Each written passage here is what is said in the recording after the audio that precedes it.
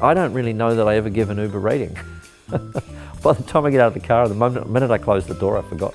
I don't even know if Dad knows how to do an Uber rating. No one in my family with Finns are always on time. Finns are relentlessly on time.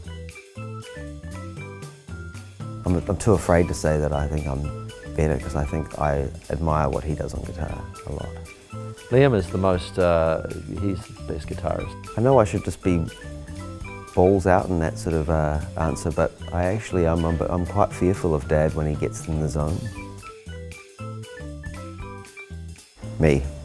I would say really up until a year or two ago, Liam was the big Fleetwood Mac fan. He discovered Fleetwood Mac maybe 6 or 7 years ago, very connected to his meeting his current wife. Very early in our relationship, my wife took me on a girls' trip that one of her girlfriends couldn't go on, so I got the ticket and I was the one guy being inducted into her world with all the girlfriends, and went to Fleetwood Mac and had quite a transcendent experience at the show. I think there may have been some magic mushrooms involved. I don't know. Well, I mean, I'd probably say that I am. Well, probably me because I live in the US. You know, I've got Don't Dream It's Over to thank for that.